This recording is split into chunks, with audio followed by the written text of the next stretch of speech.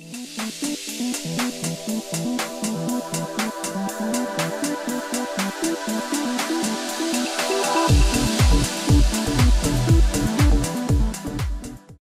day, everyone. My name is Jesse Jeffrey Matias. I'm from Domino Technical Support Team.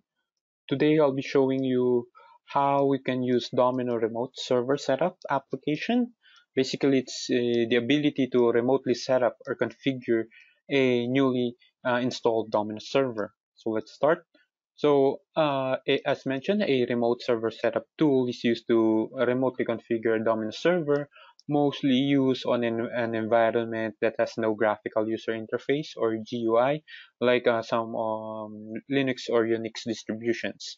So this is the sample of a remote server setup prompt. It would ask you for a host name or IP address and connect to port 8585. And there's also a tool built in on this tool, the ping. You can ping from your machine going to the server machine that you're trying to remote in. So there are several ways to run the remote server setup.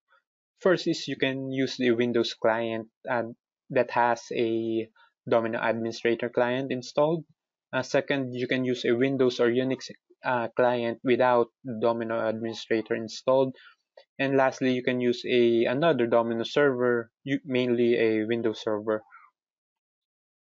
So when using a Windows client with administrator client installed, you first of all you would need to run the Domino server with a dash listen switch.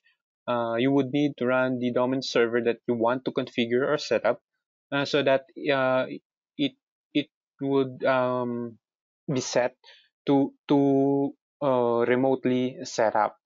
So on this case, you can go to your Start and Programs, and under the HCL Applications folder, you would see the remote server setup.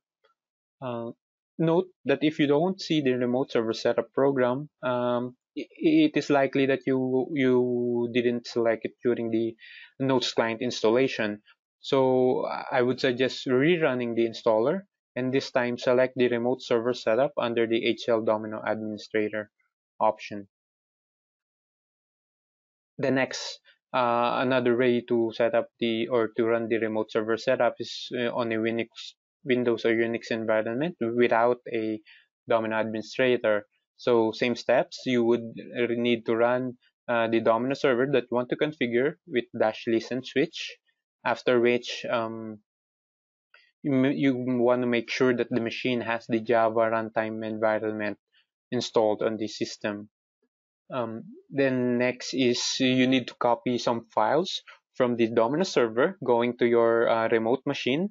So these files are cfg domserver.jar and jhall.jar. And depending on which remote client are you using, if you're using Windows, you would need the remote setup.cmd.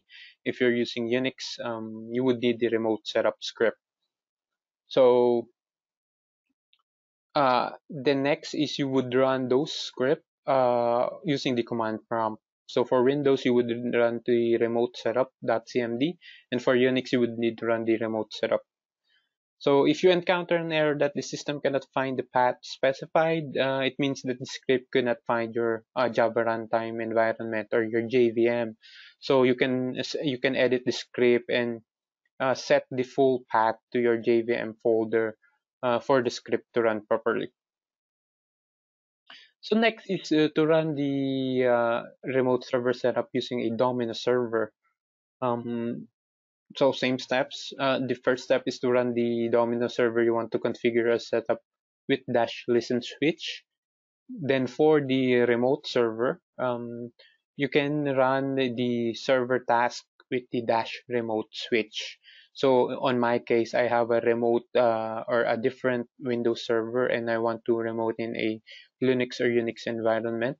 So I would go to the Domino directory or the program directory, then run the nserver dash remote switch.